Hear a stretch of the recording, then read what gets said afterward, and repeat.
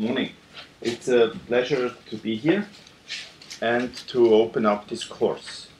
So this is the third, or depending how we count, the fourth time a course like that is being offered. And of course every time it changes a bit, but you should be the beneficiaries of quite some iteration already. So I think it's actually a really outstanding course. I'd like to start out by acknowledging and thanking those who actually made it happen. So this is mostly Edward, who just opened the meeting. He really did all the connections with EMBO, who support financially this this course. It's the first time that EMBO supports it, and I think it's important to acknowledge that EMBO actually does support this course, because I think it's a nice gesture from them, and it's an important way to disseminate this targeting proteomics techniques. And then Edward was and Eva and Christina at the locally did the organization of this course. Would also like to thank all the outside instructors. You see them on the website, and of course you will encounter them in person. And it is really a terrific team which works very well together, as you will see, and comes into this course with a lot of dedication and a lot of creative ideas. So here I list a few goals that I think we'd like to achieve with this course. So we'd like to achieve that at the end of the week, course participants will be able to explain what type of projects benefit from targeted proteomics and why. It is not necessarily so that targeted proteomics is a tool that is suitable for every question. It is a terrific tool, it's a terrific technique, but not every question is addressable by it. So it would be great if at the end you could differentiate where targeted proteomics, where maybe some other technique would be suitable. We'd hope you would be able to explain the strengths and weaknesses of targeted proteomics. This again goes into recording or reporting or acknowledging the right technique for the right experimental design. We would hope that you would be able to explain the different implementations of targeted proteomics technology. There used to be basically one, selected or multiple reaction monitoring. Now there's been an explosion of techniques, and they all have their strengths and also to some extent, of course, weaknesses. And then we hope that you would be able to design an optimal targeted experiment carried out in the laboratory, and then be proficient in the data analysis generated. This is a very important point, and in fact initially the course was designed just to focus on data analysis, and then EMBO turned it down. They said, well, it's no point of teaching data analysis if the students don't know how to generate the data. So the course this time is slightly changed to be a bit broader, but I still think, and I think also the other course instructors would agree, that the data analysis is probably in every form of proteomics or large-scale biology currently the bottleneck. So a lot of emphasis is based on here, that what the data that come out are actually credible and truly true positives, as opposed to an accumulation of false positive results. Okay, so here's an outline what I'm trying to cover in the next 50 minutes or so. I'd like to make some comments about the general proteomics landscape, comment about the uptake of proteomics, whether the impact proteomics has had and why it has not necessarily a bigger impact, place the targeting MS in the proteomics landscape, and then I'll show two applications or two kind of typical studies. One that is in the domain of conventional research, where probably a conventional research strategy was used to derive new biological knowledge, and then I'll make some comments about how we can use targeted proteomics to support new direct research strategies, and then a couple of very brief comments about the future. Okay, so let's get started here. This is a very old picture or graph that comes out from the 1990s, 1998. is a little review we wrote with Paul Haynes, Steve Kiki, and Dan Figge. And at the time, proteomics was still very young. So this was basically the definition of proteomics, which was coined by Mark Wilkins in Australia. And proteomics was defined as the global, preferably quantitative analysis of the proteins expressed in a cell at a particular time. There's actually some debate about the definition, but basically we try to assess, quantify, and identify all proteins in a sample. It became fairly clear immediately that we're talking about very different things. While of course we like to measure a lot of proteins, you can do this with a different mindset. And at the time we described here in this little review basically two branches or two domains of proteomics. The one would be is basically the equivalent of a genome project where the community went out and said we want to identify completely the human genome or the genome of another species. And so the analogous situation here would be to enumerate all the protein components of a proteome. So we call this a proteome as a database, basically as a reference map. And the implication would be that the proteome would have to be analyzed once, one would build such a map, a reference map, and then one would be done. And this reference map would have various utilities. And there's the other branch or domain where we would like to detect dynamic changes in the proteome following some changes, for instance in disease or pharmacological perturbations or whatever the case. So here we would use basically the proteome as a biological, proteome measurements as a biological or clinical assay, and the implication would be that the proteome would need to be analyzed multiple, maybe infinite number of times. We need to do repeat analysis to analyze the proteome over and over again, preferably precisely and reproducibly. And I think this distinction was for a long time kind of blurred or went away, and now I think it's coming back again into the foreground, because I think it's pretty clear that techniques that are used to enumerate a protein, basically to generate a map, are not necessarily the same techniques as those that one would use to do reanalysis, multiple analysis. And I think we think, and that's probably one of the take-home messages of this course, that the techniques to do that, basically to use the proteome as a clinical or biological assay to measure differences across many conditions, that the targeted mass spectrometry would be a suitable tool to do this, whereas here different techniques are widely being used. Okay, so let's focus first for a few minutes on this side here. The goal would be to say we have a sample. Maybe this sample contains the whole proteome of a species, maybe of a differentiated cell, and we would like to analyze this proteome, basically make a complete proteome map of the sample. This is what most proteomic laboratories and studies are doing, or have been certainly until recently, and this is usually referred to as discovery proteomics. So I think everyone here knows the general workflow. There's many variants of the general topic. I'm certainly not going to spend a lot of time on that, but the nomer proteomics is actually a misnomer because we never analyze the proteome. We analyze a peptidome or peptides that are derived from digesting the protein. So this is a figure again from a fairly old review.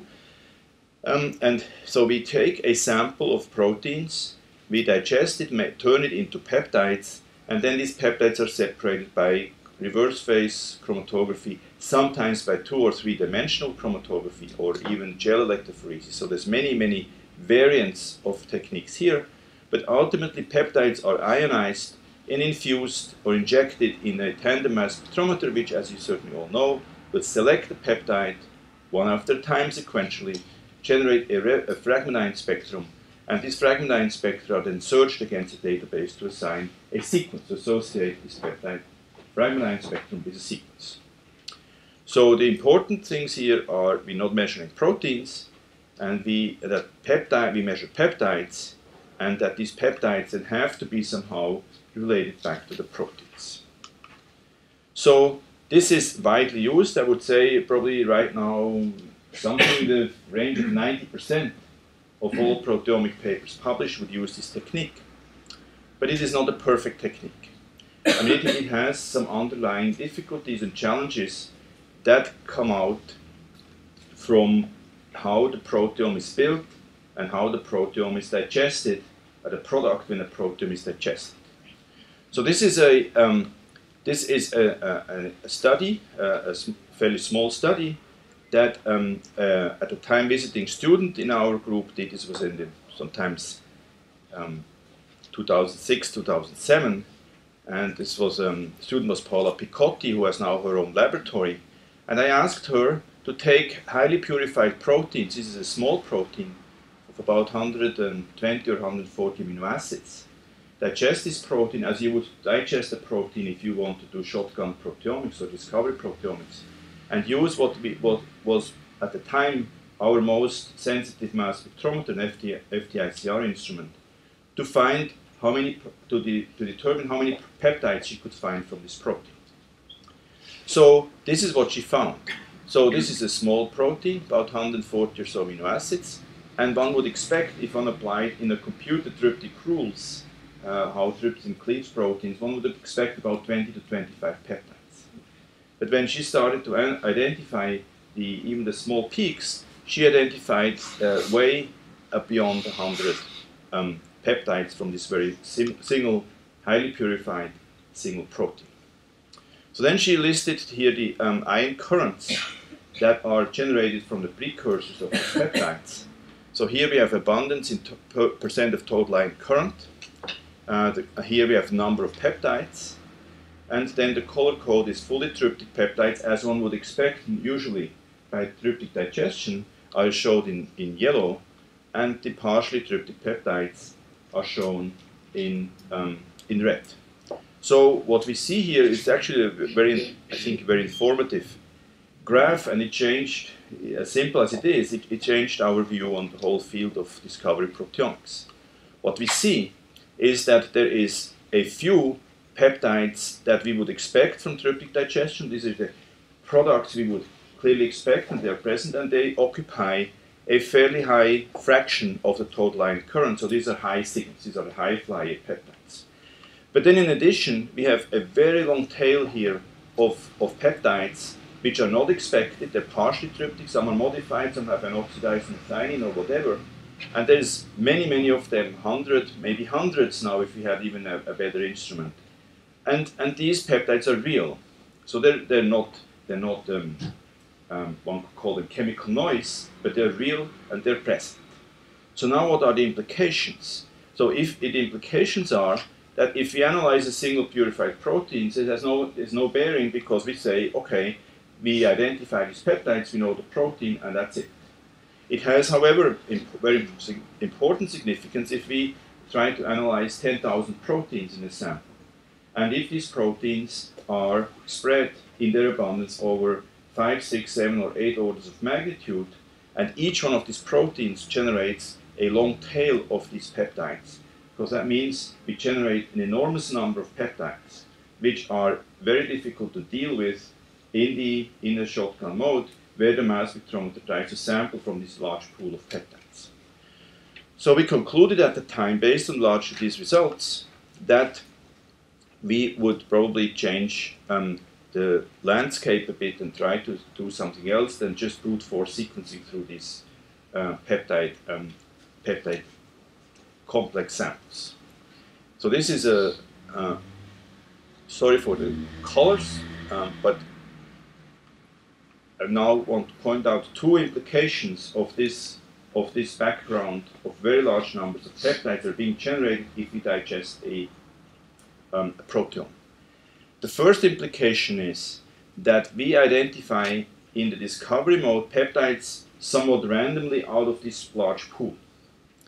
And then we identify these peptides, and we have to infer which protein was represented by these identified peptides. So this is basically what we're doing in this discovery mode. Is we take a protein sample consisting of proteins A, B, C, and D, of course many more, maybe up to 10 or more thousand. They are digested, and this generates a complex peptide mixture. This peptide mixture is then usually separated, and then the mass spectrometer generates fragment ion spectra that we can then analyze using the well-known database search engines. So that part here, we are on very solid ground, because I think right now the search engines and tools to determine which one of these identifications of a peptide, when this fragment spectrum is assigned to a peptide sequence here, and how correct is this association, they're in very good shape. These are really terrific tools, and they're very mature. So, but then we end up with a situation that we have a number of peptides identified here, presumably correctly, and then we need to predict which proteins are represented by these peptides. And this is what's referred to as protein inference problem, where we try to associate peptides with the proteins that were initially in the sample. And this still to this day remains a difficult challenge, because there is really no concrete solution. There is no finite solution or no definitive solution. You may have a case like this peptide here, which associates only with one protein, and then the association is clear. We can say if we see this peptide, we have identified this protein. If this peptide does not occur again over the whole proteome. So we call these peptides proteotypic peptides, and they're useful peptides, but of course when we do random sampling of the peptide pool, we don't know a priori whether a peptide is prototypic or not. This is actually one of the big advantages of the targeted analysis, that we can select a priori which peptides have the most definitive information content, so we can focus on these prototypic peptides. But in discovery proteomics we can't. And then we have peptides like this one here, for instance, which occurs in this protein here, but it also, or this peptide here, it occurs in this protein, but exactly the same peptide occurs in that protein here, so it's difficult to infer which proteins are present from the peptides which are presumably correctly identified. So one of the implications from this large pool of peptides generated, and the fact that we don't really have control over which peptides we sequence, is that these protein inferences are made on certain assumptions, and these assumptions may be correct or not correct. There's many possible solutions.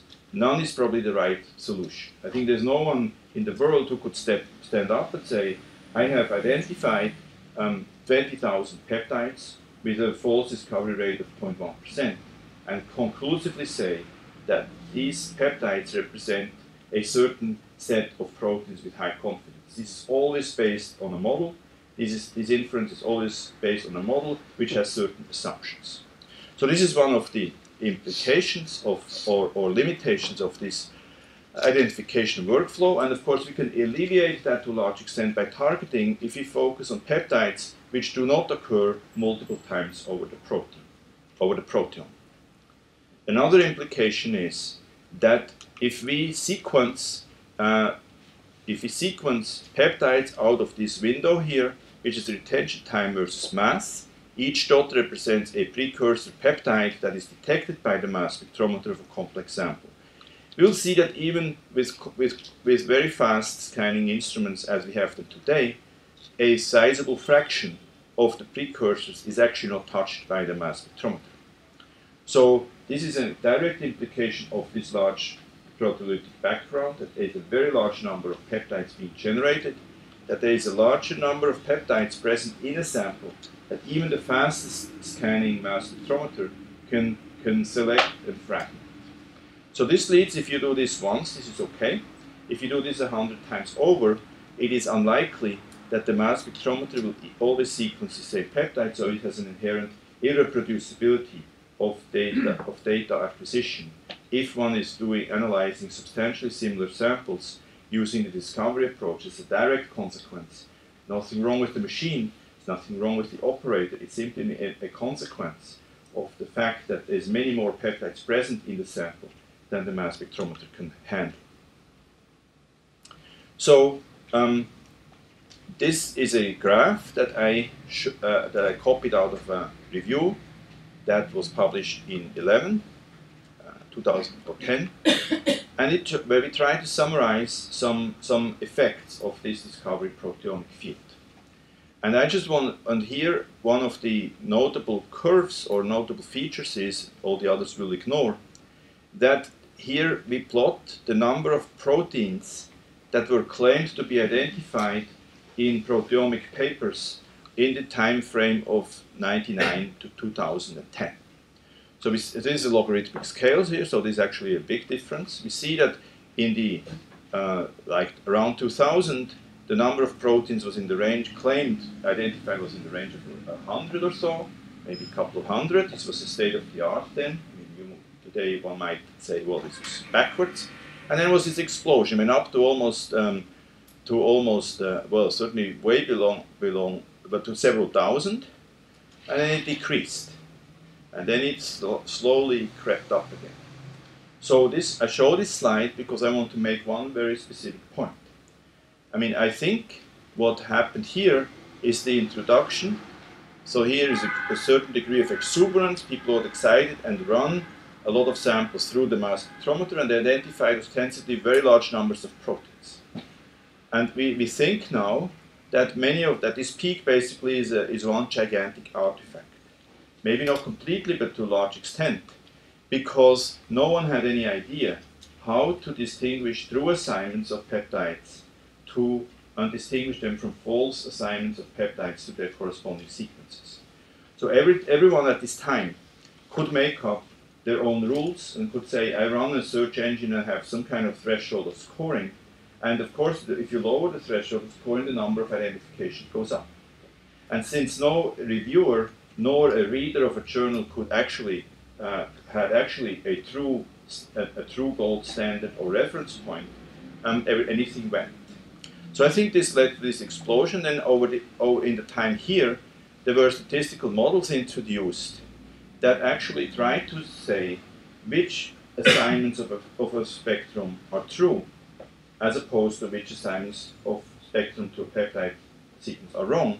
And this led to a decrease or seeming decrease of identified proteins. So it's not that the proteomics community got lazy or less competent. In fact, it got more sophisticated because false positive identifications to a large extent were eliminated from the literature. So, and then, of course, over the last few years, the numbers here have gone up, mostly due to, and really truly gone up, because now better instruments, better techniques, search engines, and so on became available.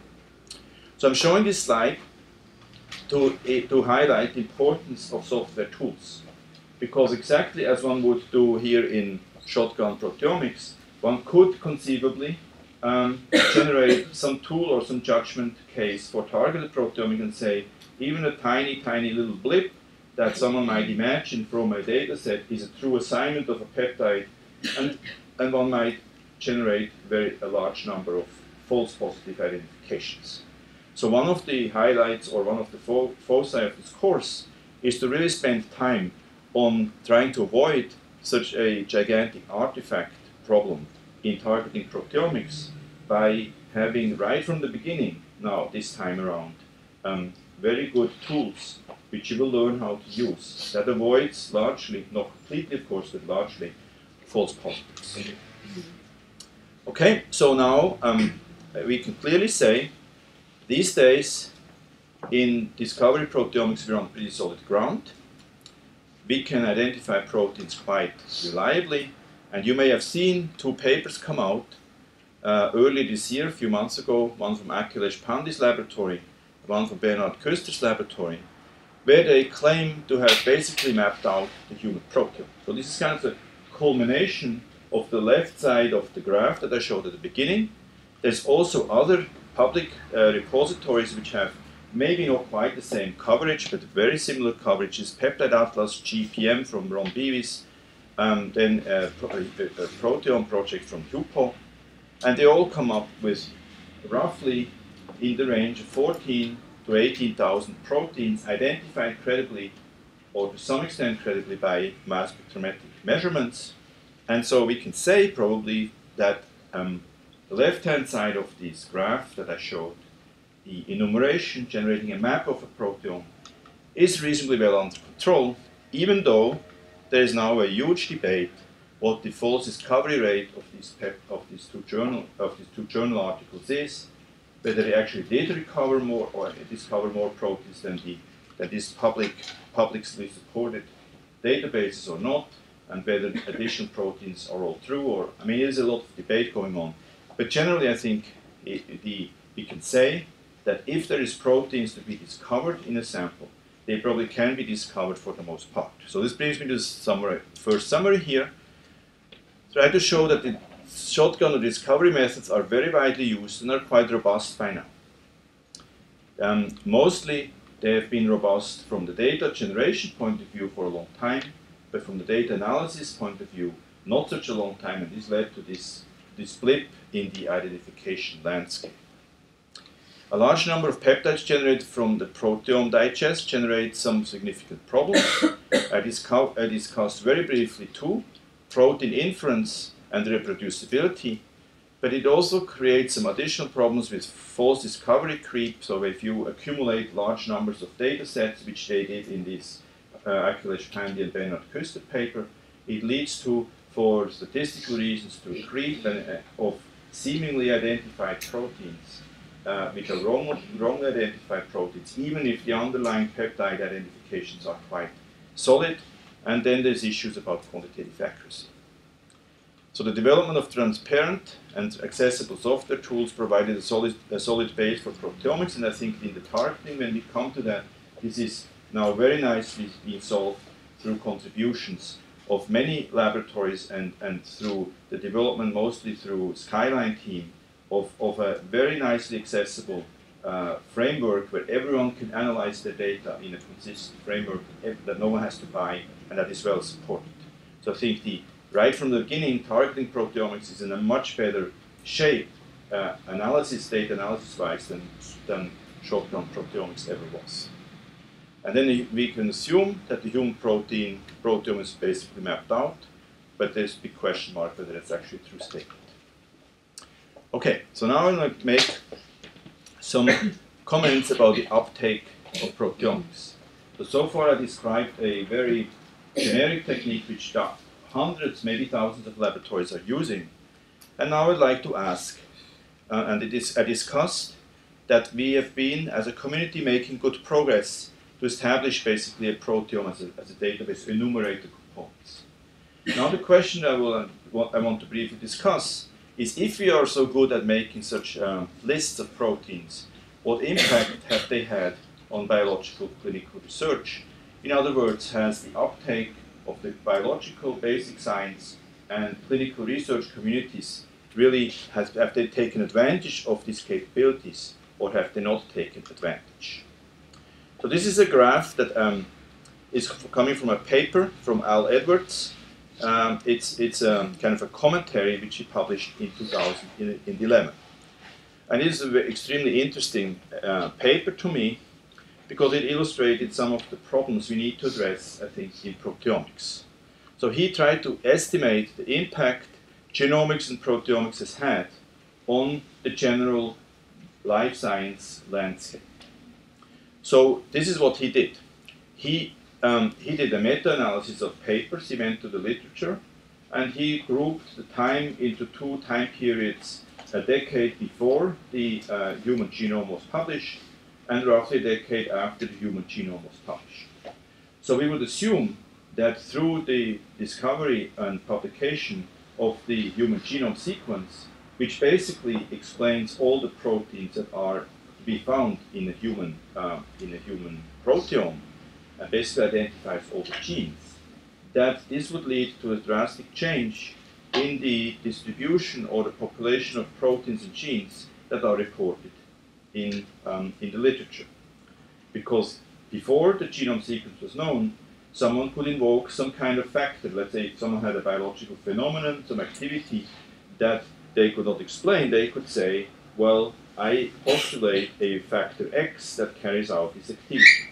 This you can no longer do, because you have to explain all biological phenomena that you observe, the functional phenomena, basically within the domain or the ensemble of genes that are present in the genome, or for that matter, their interplay. Okay, so basically, Al did a meta-analysis or impact analysis of which proteins and genes have been reported in the literature 10 years before the genome, 10 years after the genome sequence is announced.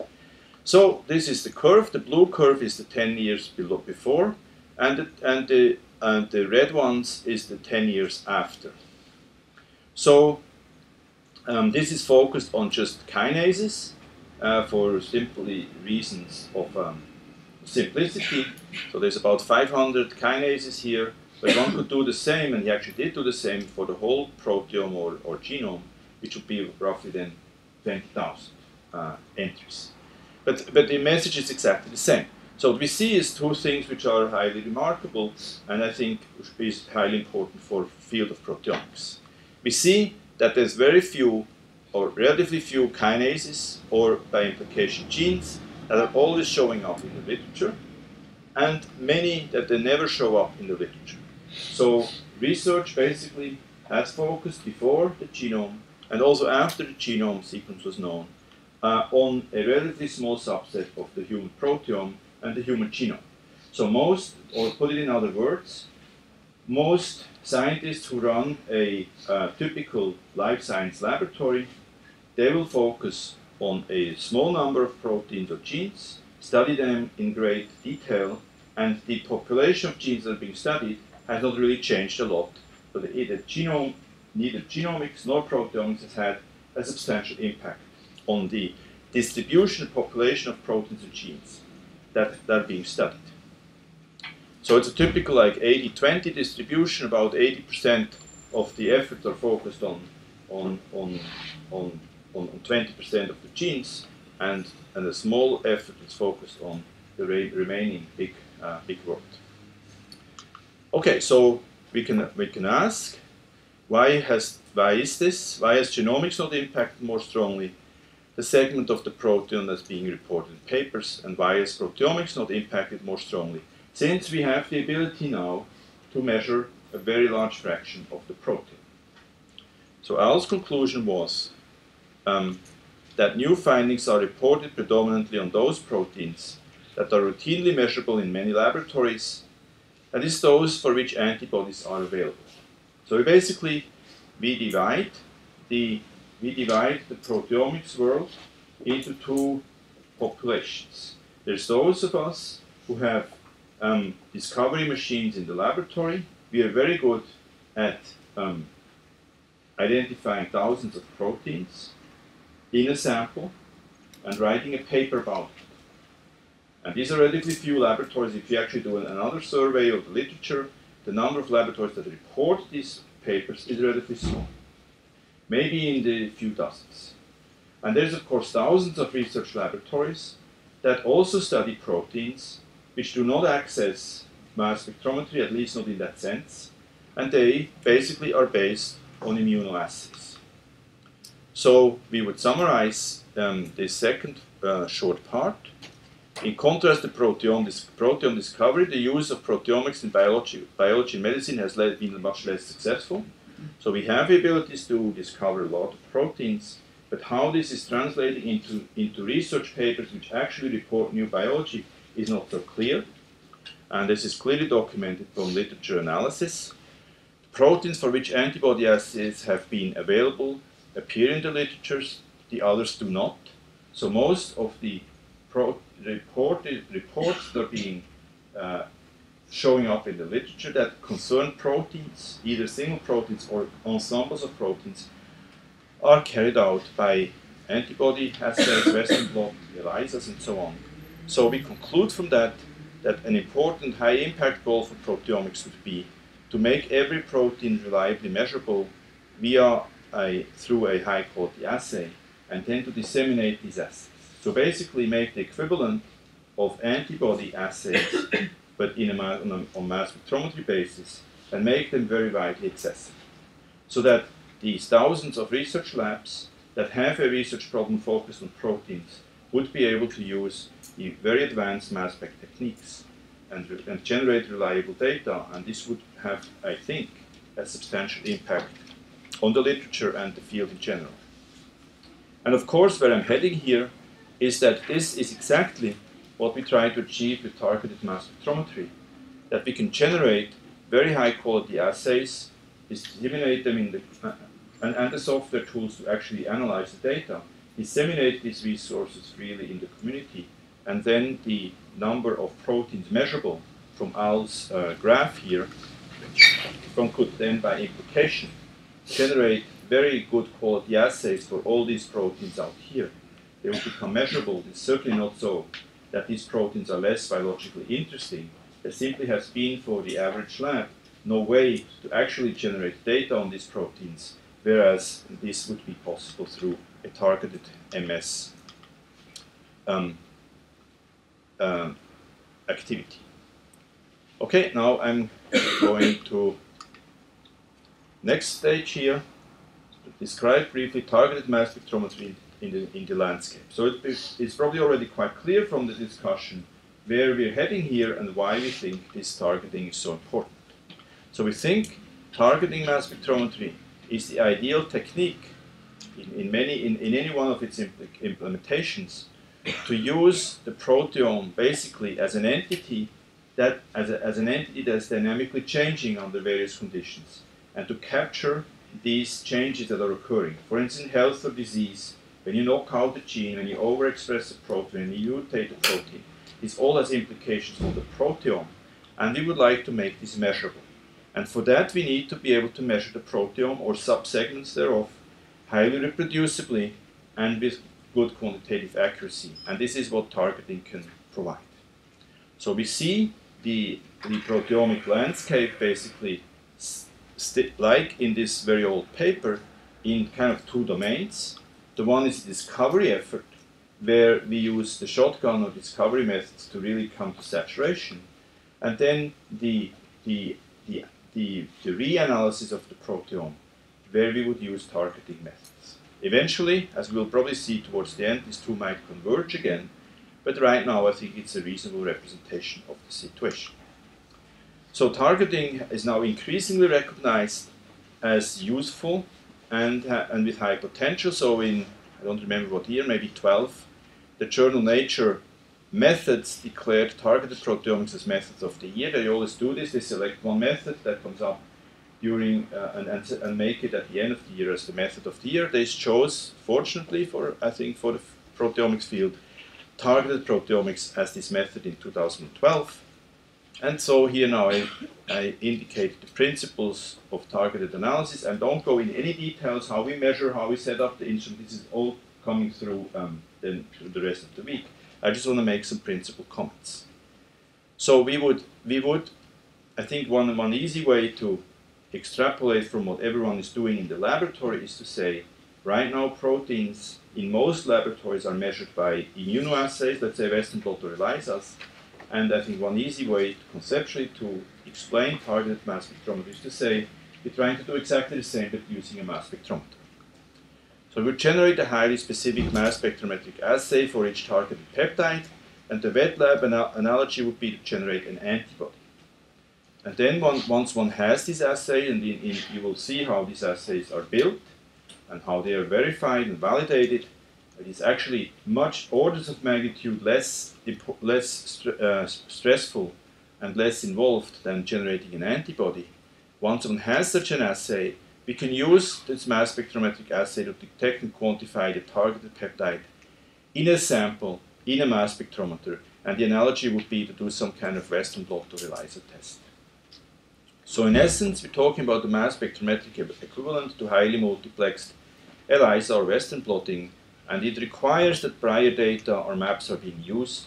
And one of the topics you will learn is how to generate a high-quality assay for a specific peptide that truly represents a protein.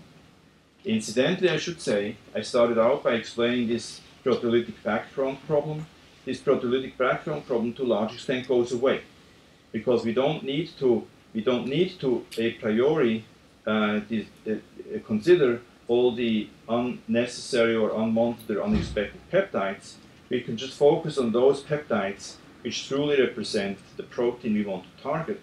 And we would typically choose maybe 3 peptides per protein, although this is open for, of course, change. I mean, people can use as many as they want. But we have the option to a priori focus on those peptides which are the most informative, and then develop assays for those, and these assays are highly reproducible and highly informative. So the principal difference in peptide identification between shotgun measurement would be that, and targeting would be, basically in DDA or shotgun mass spectrometry, we generate a very large number of spectra, thousands or tens of thousands per hour, and then we determine the best match between the spectrum and the database. And then we need to determine whether this best match is also a true match. So this is, we basically start with a peptide spectrum and try to work our way back. In targeting MS is more of a hypothesis testing experiment. We say we know exactly what we look for. We know the identity of the peptide we target. We know how this peptide looks to mass spectrometer. We know its mass. We know its fragment ion spectra. We know its elution time in a chromatography system. And we basically test the hypothesis whether the mass spectrometer from a particular sample generates a set of signals that correspond uniquely with the targeted peptide. So it's a fundamentally different way of analyzing the data, and it has implications for the software tools, as you'll see, and also for the statistical analysis of the obtained results. There's several implementations, technical implementations of this targeting mass spectrometry right now.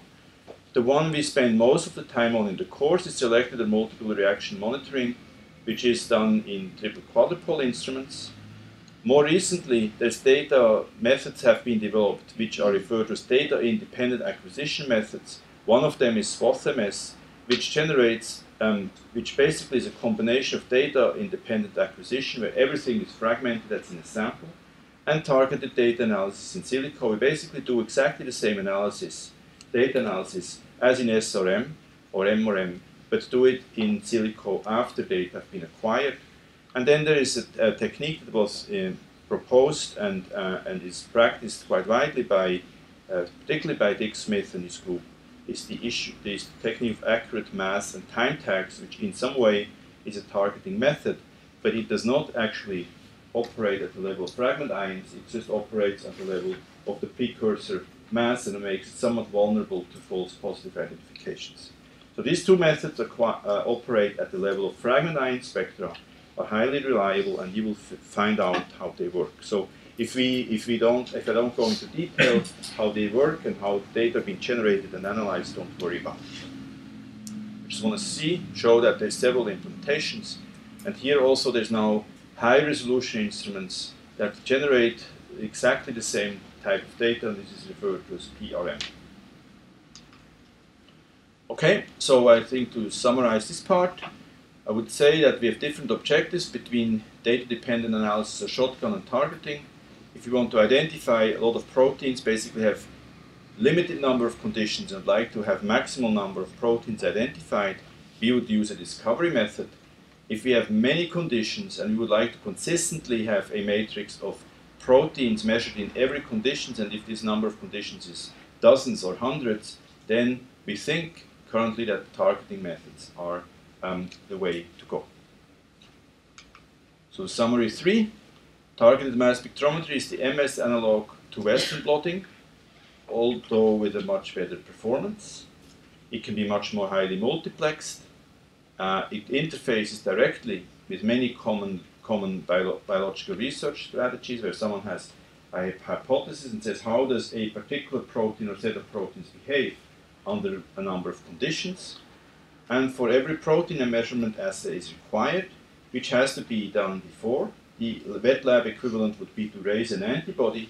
It is much more straightforward to generate targeting MS assays. We'll see this later in the course. And there's several implementations of this strategy, and the details will be discussed also later. So we think, coming back to Al Edwards' graph, we certainly assume and think that if the broad implementation of targeting mass spectrometry might finally change the landscape of which proteins are studied by biologists and much significantly broaden that landscape. Okay, now I would like to, maybe I'm going to run out of time, so maybe I'll only do one, we'll see.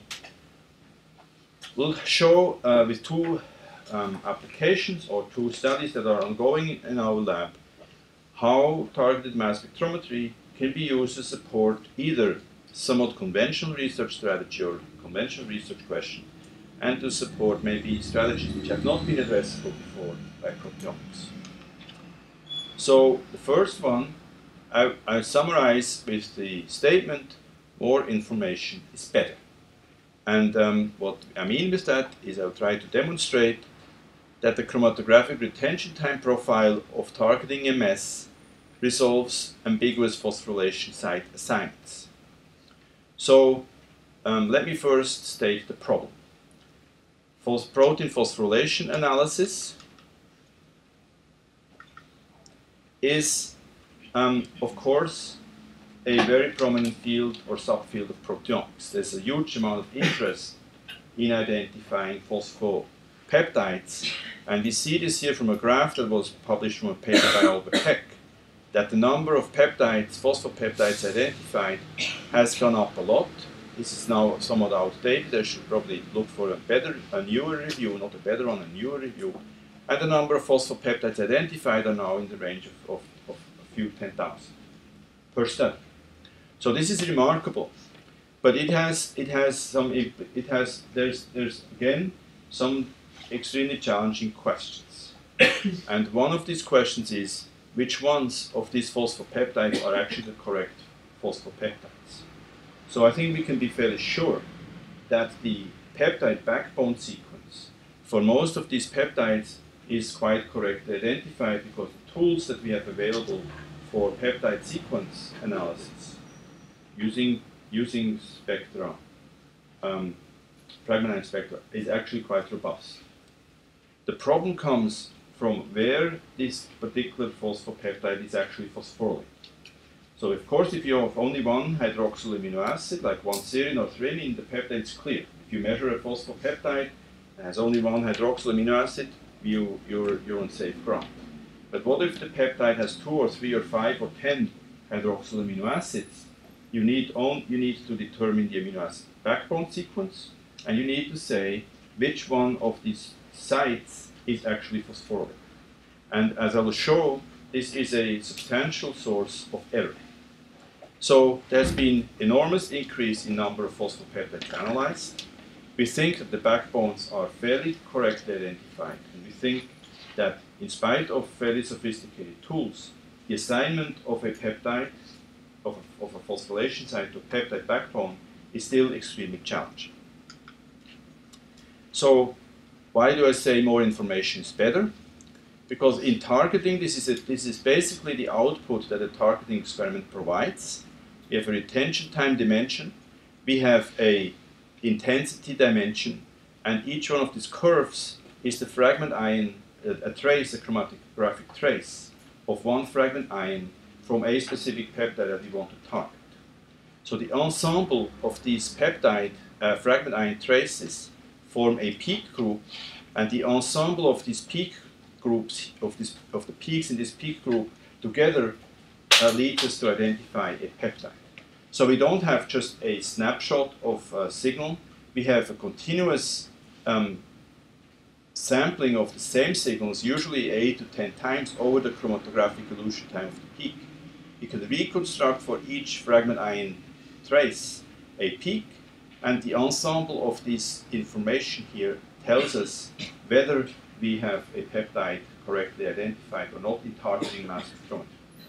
So the additional information that we have available, which we do not have available in shotgun proteomics, is the chromatographic course, basically the peak shape, the peak distribution, the peak width, basically the chromatographic, the time dimension of the traces that associate with a peptide.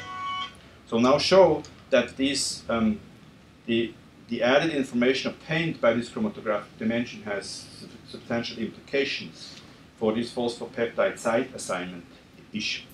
So here is an experiment that a postdoc in the laboratory did.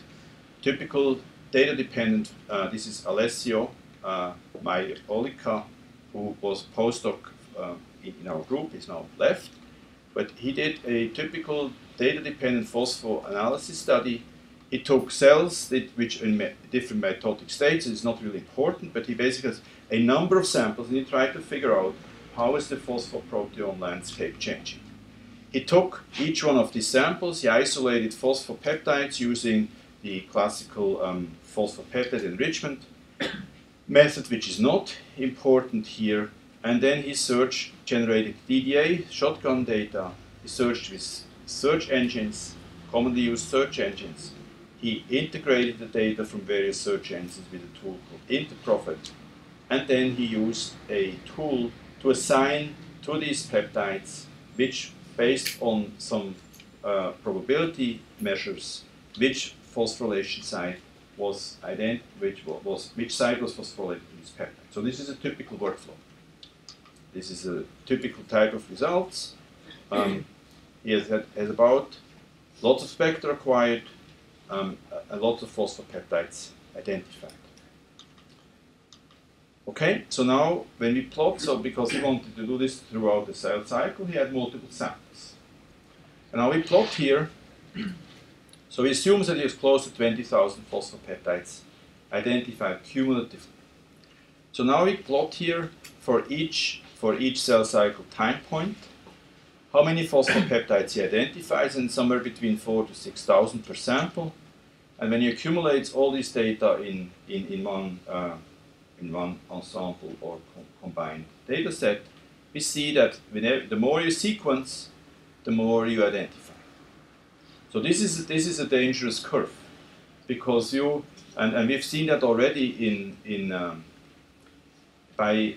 studies where we accumulated large amounts of shotgun data to identify as many proteins as possible. Whenever you have a curve like that, the more data you add, the more you identify, you should start to get worried. Because eventually you should have discovered most that's to be discovered. You will see a curve going up here, a cumulative curve, and eventually flatten out.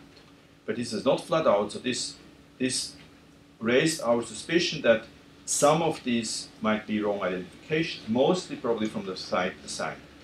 We then asked if we analyze the number of peptides, backbone peptides are identified, these are the red bars here. We see that there's also a number of quite a high number of backbone peptides identified, and we ask how do they accumulate. And they accumulate, if you control the error rate in a way you would kind of expect, they go up, and then they kind of flatten out. So we have a situation here that the number of backbone phosphopeptides we identify is roughly flattening out. The more data we add, so we basically say we have probably, with this type of measurement, discovered most of the phosphopeptide backbones that are to be discovered, whereas the phosphopeptide identifications still keep creeping up, and we assume that this delta is very large, several thousand, and we assume that many of those are wrong assignments because the search engine that assigns the phosphorylation site to the backbone sequence will make mistakes. So that's our hypothesis that we now pursue. So how can targeting help? This is actually data from Tina and Ludwig, who will talk about also in this course. And here I illustrate the problem. So we can use the ion chromatograms to resolve phosphopeptide ambiguity. So here we have a peptide that is peptide sequence. Here you see that these peptides share amino acid sequence in the peptide, and they have different phosphorylation sites that are being phosphorylated. So we have serine 70, 72, 75. This is not actually uncommon that you have a string of phosphorylation sites that are present in the same peptides and could potentially be phosphorylated. It doesn't of course mean that they are phosphorylated, but it could be that they are. So here are the B and Y ions that would be expected from these peptides if these peptides were fragmented in a mass spectrometer. The red ones would be B and Y ions are shared, that are not allowing us to distinguish between the phosphorylation sites in this peptide. And the green ones would allow us to distinguish. So you see immediately that there's much more red than green. That means that it's an extremely challenging task for a software tool to make an assignment of which precise phosphorylation site, 70, 72, or 75, is actually phosphorylated if the only thing we have available is the fragment ion spectra, because it may well be that these B and Y ions are not actually discovered, or they are obscured, or they're not particularly pronounced. So Tina then synthesized these peptides in the various phosphorylated forms and run them through a targeting mass spectrometry, the triple quadrupole instrument.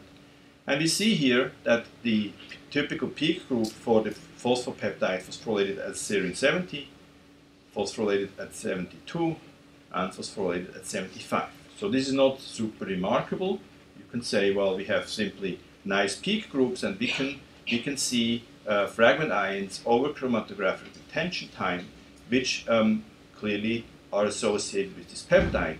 But what if these green ones are actually not showing up here and not able to distinguish the peptides? That's where this chromatographic separation comes in. What she showed here is that we can use the chromatography, the retention time, to distinguish these peptides. So even though we may have difficulty finding the signals for these green transitions or fragment ions which distinguish the three phosphorylation sites, we will be able to separate these peptides chromatographically and say clearly if this serine 72 is phosphorylated, the peptide elutes here. If 70 is phosphorylated, the peptide elutes here. And 75 is phosphorylated, the peptide elutes here. So that's what I mean with added information, the chromatographic dimension helping us to distinguish between phosphorylation sites. And this is very nicely done by targeting, because we actually do record the chromatographic retention time and resolution into multiple peaks. Okay, so now we will come back to this example here. I showed before that we were able to generate ostensibly a large number of identifications, but we have these two diverging curves of backbone peptides in phosphorylation sites which made us nervous. So then Alessio and Ludovic Gier, who actually also will be here later in the week, they did a large-scale targeting experiment. The details are not really that important, but they basically generated a large library of phosphopeptides, so basically a large assay library of phosphopeptides from these cells, and did a large-scale targeting experiment to identify phosphopeptides and distinguish various phosphopeptides, not only by the fragment ion spectrum, but also by the chromatographic retention time. I'm basically asking, if we have a peptide of a particular backbone that has multiple phosphorylation sites, does this peptide generally split up in more than one peak, or are all these phosphorylation sites in one peak? Then you would say it's probably only one site. If there's 2 peaks or 3 peaks or 5 peaks, you would say there's different sites that are being phosphorylated. Okay, so how exactly this was done I'm not talking about, because this will come later, but this is where we ended up before. We have this curve of backbone peptides. We have a curve of phosphorylation peptides identified by DDA, shotgun mass spectrometry, using currently the most advanced tools.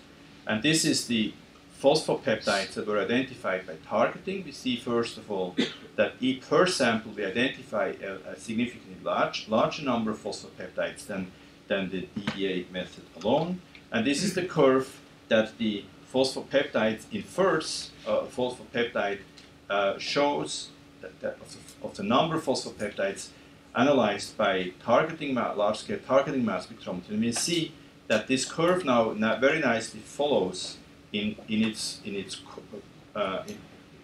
very nicely follows the curve of the identified backbone sequences.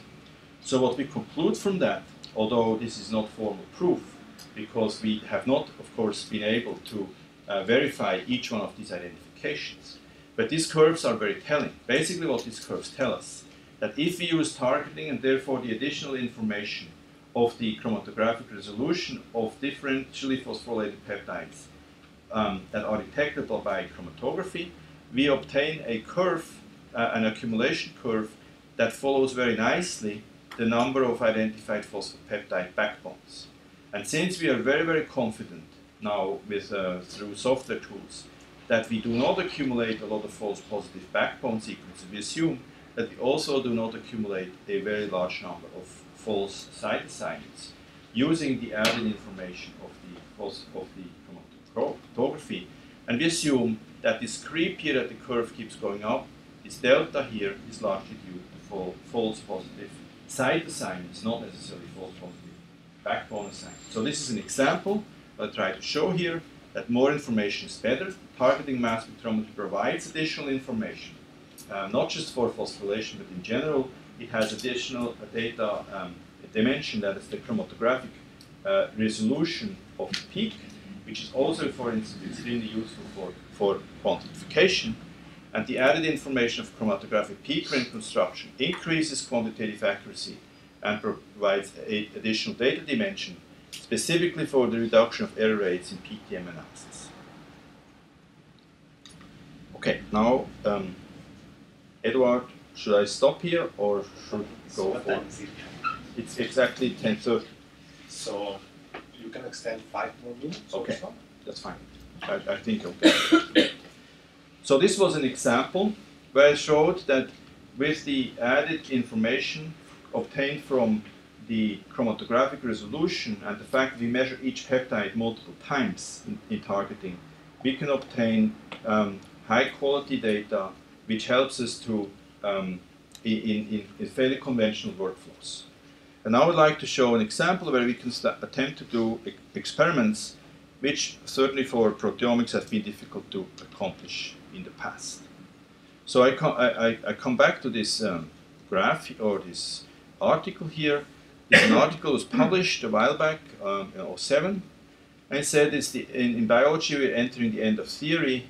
The data deluge makes the scientific method obsolete. I found this an intriguing article because it basically says that when we were trained as biologists, or scientists in general, we are trained to use the hypothesis-driven method, which basically means we synthesize in our brain a certain amount of information and we form a model. And out of this model we formulate a hypothesis that we then test, and testing basically means we try to generate data to reject this hypothesis. And this is how we have been basically trained to operate on some model that synthesizes prior information. And what this author says, that faced with massive amount of data, this approach to science, hypothesized model test, is becoming obsolete. So what he says is basically Google will take over. All we need is huge amounts of data, petabytes of data, and then use correlation. So rather than building a model, we would generate a huge amount of data, collect massive amount of data, and then use statistical correlations to basically come up with new insights.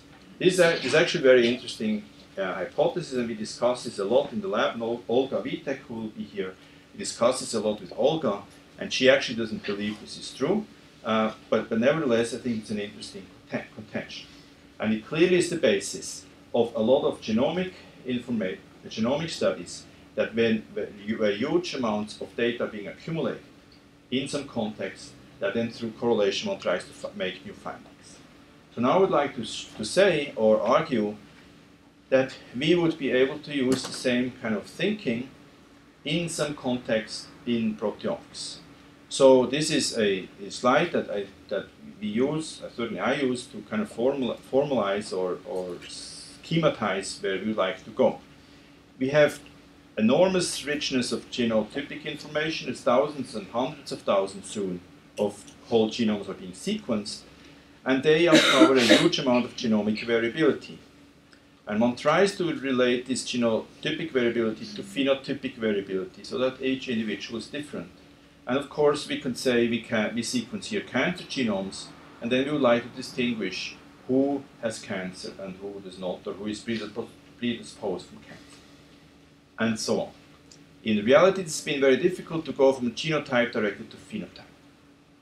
And what we postulate here is that as an intermediate level, we would use what we refer to as proteotypes, basically an acute instance of a proteome in a cell or in a tissue. That this is related, that this genotypic variation determines the proteotype, which proteins are present at what levels, and how they are connected, basically the state of the proteome at any given cell. And that it is this state of the proteome at any given time that determines the phenotype, and not, of course, the genotype. Because this proteome is essentially the entity that carries out essentially all biochemical functions. So if we believe in something like that, then we would say if we could measure this proteotype precisely and quickly over many, many conditions, like cancer genomics tries to do with hundreds or now thousands of cancer patients, we would probably have an entity, a data set that is highly reproducible and quantitative, that is closer to the biochemical source of phenotypic variation. So that's the assumption. So here I show very quickly an example of such a study where we try to test this principle. The experimental design is we acquire targeting mass spectrometry data from the NCI60 cell compendium. I'll say what this is in a minute. And then we correlate these proteotypes, so the protein measurements, with phenotypes measured on these same cells, which is drug sensitivity or drug resistance. Okay, so what are NCI60 cells? These are 60 cell lines that are derived from multiple organs. NCI stands for National Cancer Institute, 60 stands for 60 cell lines. And these cell lines have been exceedingly well characterized and are maintained by the National Cancer Institute in the US. So we can order aliquots of these cells from them and they are delivered to us. So a postdoc, Tianan Buo, has ordered these cells. They're derived from various tissues, and then he has generated targeting mass spectrometry data sets from these cell lines. How we exactly did this is not important here, but what is important is that these cell lines have been very extensively characterized before on the genomic level, and more importantly for our discussion here, in response to drug sensitivities. This was done by the Broad Institute. They used 100,000 compounds and tested them against each one of the cells to determine whether these cells respond to a drug or are resistant to a drug or whether the drug has no effect. So this is a very broad phenotypic readout. And then we generated, or Tianan generated this proteomic data, which is basically 120 targeting mass spectrometry data sets, each cell measured twice, and this would be the number of proteins, which is about 4,000.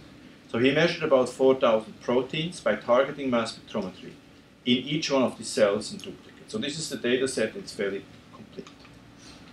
So what can we do? Now we can start to do correlations. We can use this data here, which is basically a description of the proteome, of course not the whole proteome. We expect that each cell expresses roughly 10,000 proteins. We capture less than half, but nevertheless it's a sizable fraction of the proteome. Now we can do classification, and we can ask, by making no assumptions, can the protein data reconstruct the tissue origin of these cells? So this is not super interesting, but it is actually remarkable how well it works and what we learn. So there are some cell lines which are melanoma. They are very close together, and they clearly form a group here that is very tight. Same for renal cancer, whereas we see here leukemia cells are not the same, so they have very different origins of very different proteins. So even from this very simple analysis, we see that there is actually a lot of information in these proteomic data sets. We then try to infer or group these tissue types together. So basically, we take now all these proteomes, which are quantitative descriptions of about 4,000 proteins, and we try to relate this to basically to unsupervised analysis and group those patterns together which are closer together, and those who are far apart from each other, they are further apart on this tree. So a tree is generated, so this is similar to a phylogenetic tree, except we use molecular data to distinguish or group the protein patterns into each other. So these are not individual proteins, but protein patterns. And what we see here is color-coded. We see groups of appearing here, and this group, for instance, is very close together. So each dot represents a cell line. The distance between the groups represents the distance in the proteomes measured from the cell lines. So we see some groups here, I think this is colon cancer cells, are fairly close together. And generally these cells, and the white ones here, and these guys here, are fairly close together if they come from the same tissue. But that's not true for all tissues. So for instance, breast cancer, which is this one here, we see that there are some breast cancer cell lines that are clustered here in this tree graph, and some are clustered over here in this tree graph. So we would assume, simply from this data, that even though for a pathologist or for the annotation, these cells are derived from the same tissue, they will have different origin or something else is substantially different to make them group far apart in this tree. The other cancer type where this happens is lung cancer. Again, we have several. This is lung cancer, I think. This is lung cancer. So again, we have several cell sources that look substantially different, even though they are ostensibly coming from the same tissue. Now we'd like to associate these proteome patterns with the phenotype drug resistance or drug response. So this is, of course, a huge amount of data because we can now do this for basically every one of these 100,000 drugs. But this is one example of those just for illustration purposes. So what we see here again is cell lines. Green means responsive to the drug. Red means resistant to the drug. And the color coding means the degree of resistance. So these guys will be less resistant than these guys because they're more red. But what's important is that we have now 60 cell lines based on the proteome measurement. So this is a molecular readout. We have the phenotypic readout. Are these cells responsive or resistant to the drug? And we can do a correlation analysis and build a tree, depending on the correlation between the phenotype and the molecular kind of makeup of the cell.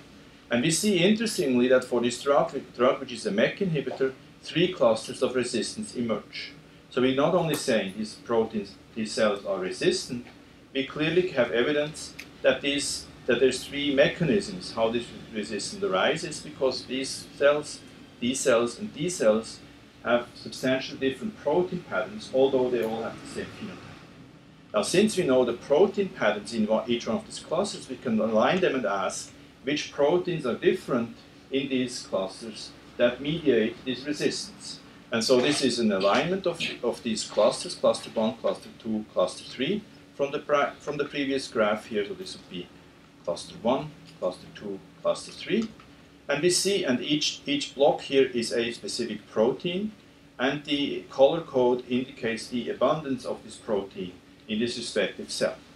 So we clearly see that cluster 1, cluster 2, and cluster 3 contain proteins which are different for the various clusters. And that we can find now, we can reduce the drug resistance phenotype into clusters of cells that behave in the same way by correlation analysis. And since we know these proteins, we can go back and say these are the proteins which have the highest weight in mediating this resistance or response to these particular drugs. And so these are the proteins that come out. We have protein kinases, membrane transporters, other transporters. We have metabolic proteins which possibly metabolize some of these drugs or its metabolic intermediates. So I don't have time to really get deep into that. The only point I want to make is we have the ability to correlate, since we now can, with targeting mass spectrometry, measure large numbers of samples that we could before in proteomics. At a high degree of reproducibility, we can use the power of statistical correlation, and then since we know the proteins which actually make the difference, we can then learn something mechanistic, because these proteins obviously are close to the biochemistry. And this worked actually very beautifully here for this particular kinase inhibitor, and it worked for many other drugs. To summarize summary 5 here, highly reproducible measurements of high numbers of proteotypes supports research strategies based on the big data correlation. The highly reproducible prototype patterns of this NCI60 cell compendium led us to classify the cell or tissue type, indicate drug resistance and sensitivity, and we find proteins, clusters of drug sensitivity that are different biochemically. So now, one comment about the future. What we think, I made already comments very early on about the uptake of proteomics in the general community, and I think targeting proteomics has enormous potential to facilitate the uptake.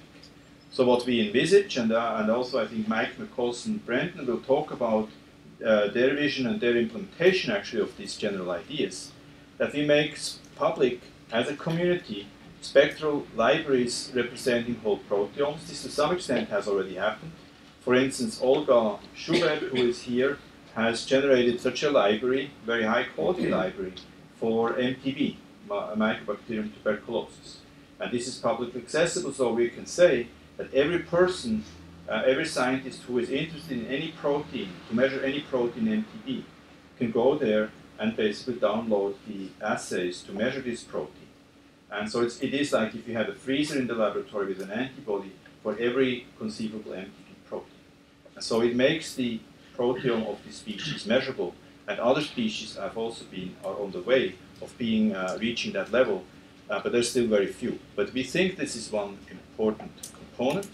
Then we would also envisage that large-scale targeting data sets would be acquired and put, for instance, in the cloud, so that a researcher who does not necessarily have a mass spectrometer in the laboratory and who is basically sitting on their desktop, they could use these assays to mine these data here and to test hypotheses, to make queries across prototype patterns, and to basically mine a digital biobank that represents in digital form biological samples that have been acquired by someone somewhere in the world but are accessible for research.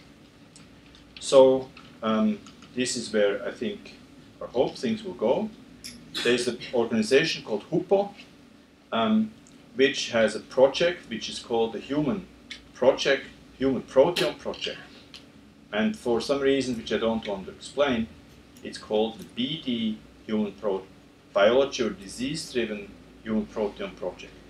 And the idea here is exactly to do what I just showed in this vision slide, that communities would form around a biological or clinical question. And the specialists of that, the biology specialists of that domain, would specify which proteins are important for their research. And then the HUPO project would deliver highly specific assays for all these proteins, so that within this respective communities, could be cancer, could be cardiovascular disease, could be diabetes, could be neurodegenerative disease. They all have proteins which really matter to them, and many of them are not measurable. And basically this program would like to make all these proteins reproducibly measurable. And for those of you who go to HUPO next week, this is next week in Madrid, I would encourage you to actively participate in these discussions, because I think this is it's a nice idea, but it needs some momentum and of course support from people who actually do the work. So with that, I would thank you for your attention and wish you an interesting course.